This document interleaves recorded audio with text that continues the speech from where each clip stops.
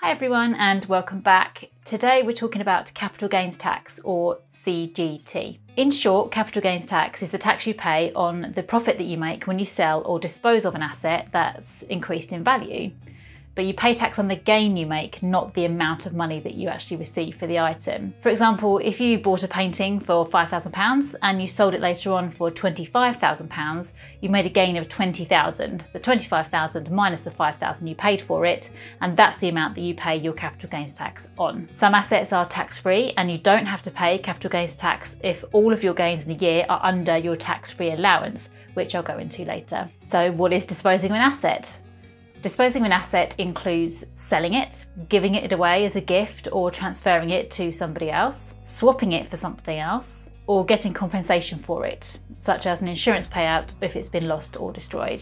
You pay capital gains tax on the gain when you sell or dispose of most personal possessions worth £6,000 or more apart from your car, property that's not your main home. If you live in it, then you won't pay capital gains on it when you sell it, but your main home will be subject to capital gains tax if you've let it out, used it for business, or it's very large, and any shares that are not in an ISA or a PEP, as well as business assets. These are all known as chargeable assets. Also, if you sell or give away crypto assets like cryptocurrency or bitcoins, you should check if you have to pay capital gains tax, and you can find that out from HMRC. Depending on the assets you're disposing of, you may be able to reduce the tax you pay by claiming relief. If you dispose of an asset that you jointly own with someone else, you have to pay capital gains tax on your share of the gain. So you won't pay tax on the whole gain, just your share of it. You only have to pay capital gains tax on your total gains above your annual tax-free allowance.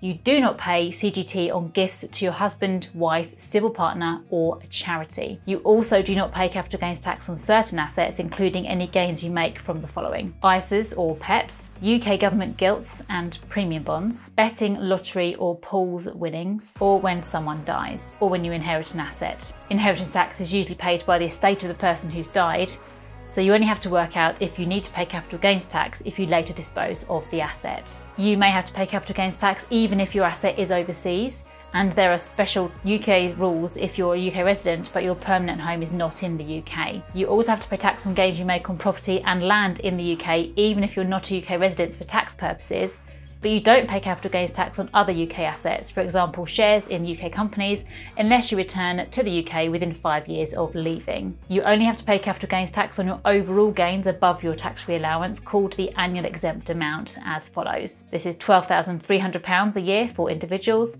or £6,150 a year for trusts. And you may also be able to reduce your tax bill by deducting losses or claiming reliefs, but this depends on the asset. There are special rules for capital gains tax on gifts or assets that you dispose of to your spouse or civil partner or a charity.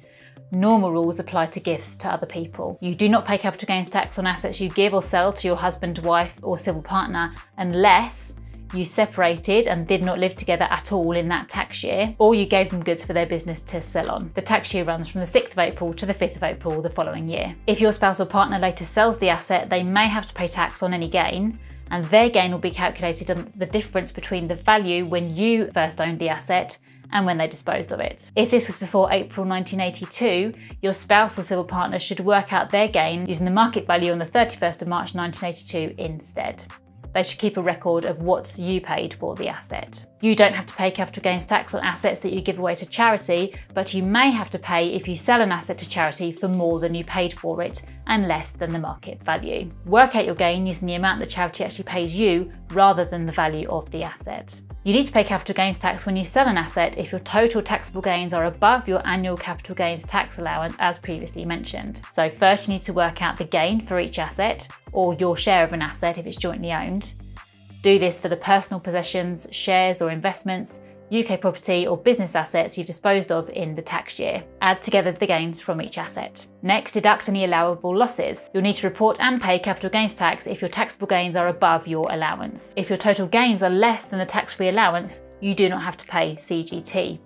but you still need to report your gains in your tax return if both of the following apply. The total amount you sold the assets for was more than 4 times your allowance, and you're registered for self-assessment. There are different rules for reporting a loss. If you're non-resident, you need to tell HMRC when you sell property or land, even if your gain is below the tax-free allowance or you make a loss. Non-residents do not pay tax on other capital gains. How and when you report capital gains tax over your annual allowance depends on what you made the gain on. There are different ways to report and pay capital gains tax due on the following items: UK residential property sold since the 6th of April 2020 and any other gains. To report any capital gains, you'll need the following: calculations for each capital gain or loss that you report, details of how much you bought and sold the asset for, the dates when you took ownership and disposed of the asset, and any other relevant details such as the costs of disposing of the asset and any tax relief you're entitled to. If you sold property in the UK on or after the 6th of April 2020, you must report and pay any tax due using a capital gains tax on UK property account.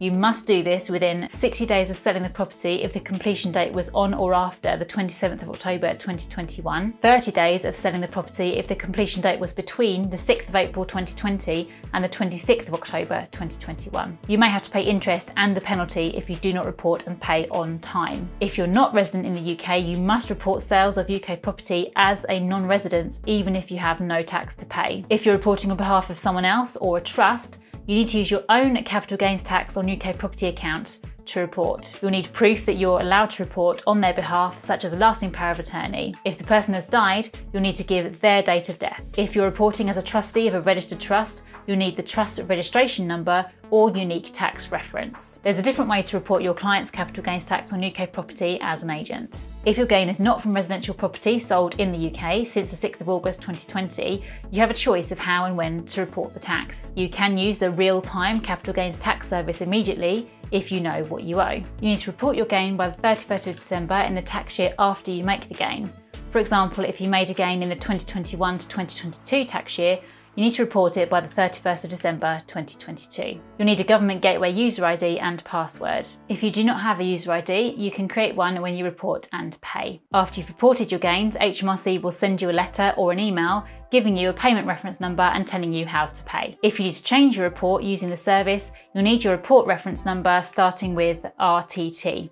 You'll get it by email within 10 days. You can report your gains in a self-assessment tax return in the tax year after you disposed of assets. But do not wait until the next tax year to report gains on UK residential property sold since the 6th of April 2020. You may have to pay interest and a penalty if you do. If you do not usually send a tax return, you need to register for self-assessment after the tax year you disposed of your chargeable assets. After you've sent your return, HMRC will tell you how much you owe in capital gains tax, how to pay, and when to pay by. You pay a different rate of tax on gains from residential property than you do on other assets, but you do not usually pay tax when you sell your home. If you're a higher or additional rate taxpayer, you'll pay 28% on your gains from residential property, but 20% on your gains from other chargeable assets. And if you're a basic rate taxpayer, the rate you pay depends on the size of your gain, your taxable income, and whether your gain is from residential property or other assets. First, you need to work out how much taxable income you have.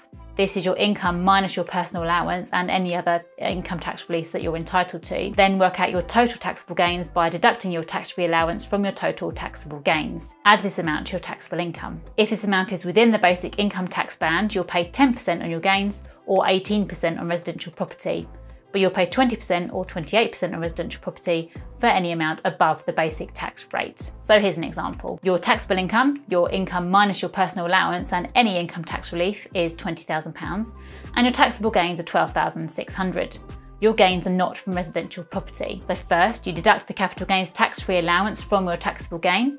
For the 2021 to 22 tax year, the allowance is £12,300, so this will leave you with £300 to pay tax on. Add this amount to your taxable income, and because the combined amount of £20,300 is less than £37,700, this is the basic rate band for the 21 to 22 tax year, you will pay capital gains tax at 10%.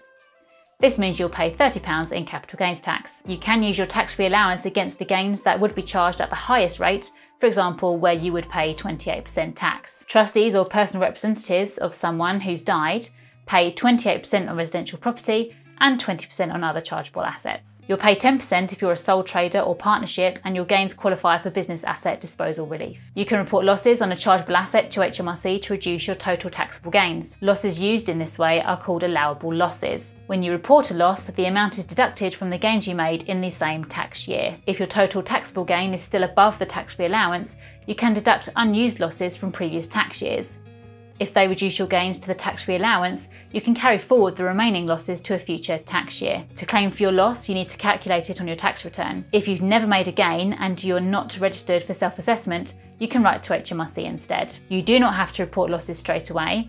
You can claim up to 4 years after the end of the tax year that you disposed of the asset. There's an exception for losses made before the 5th of April 1996, which you can still claim for. You must deduct these after any more recent losses. As you do not usually pay capital gains tax on assets you give or sell to your spouse or civil partner, you cannot claim losses against these assets, and you cannot deduct a loss from giving, selling or disposing of an asset to a family member unless you're offsetting a gain from the same person. This also applies to connected people, such as business partners. HMRC define connected people as including your brothers, sisters, parents, grandparents, children and grandchildren, and their husbands, wives or civil partners, the brothers, sisters, parents, grandparents, children and grandchildren of your husband, wife or civil partner, and their husbands, wives or civil partners, business partners, a company you control, and trustees, whether you're the settler or someone connected to you is. You can also claim losses on assets that you still own if they become worthless or of negligible value. HMRC has guidance on the special rules for losses: when someone dies, if you're non-resident and sell UK property or land, if you've temporarily lived abroad as a non-resident, from your income on shares that are unquoted or in enterprise investment schemes, or on overseas assets if you're non-domiciled in the UK and have claimed the remittance basis. You need to collect records to work out your gains and fill in your tax return. You must keep them for at least a year after the self-assessment deadline. You'll need to keep records for longer if you sent your tax return late or HMRC has started a check into your return. Businesses must keep records for 5 years after the deadline. Records you keep should include receipts, bills and invoices that show the date and the amount that you paid for an asset, of any additional costs like fees for professional advice, stamp duty, improvement costs, or to establish the market value you received for the asset, including things like payments you get later in instalments or compensation if the asset was damaged. Also, keep any contracts for buying and selling the asset, for example from solicitors or stockbrokers, and copies of any valuations. If you do not have records, you must try to recreate your records if you cannot replace them after they've been lost, stolen or destroyed. If you fill in your tax return using recreated records, you'll need to show where figures are estimated that you want HMRC to accept as final, or provisional that you'll update later with the actual figures. Your gain is usually the difference between what you paid for an asset and what you sold it for, but there are some situations where you use the market value instead. For gifts, you use the market value at the date of the gift. For assets sold for less than they were worth to help the buyer, use the date of the sale. For inherited assets where you do not know the inheritance tax value, use the date of death. For assets owned before April 1982, use the market value as at the 31st of March 1982. HMRC can check your valuation. After you've disposed of the asset, complete a post-transaction valuation check form and return it to the address on the form, but you must allow at least 3 months for HMRC to respond to you. That's all guys, I hope that's been helpful and I'll see you next time.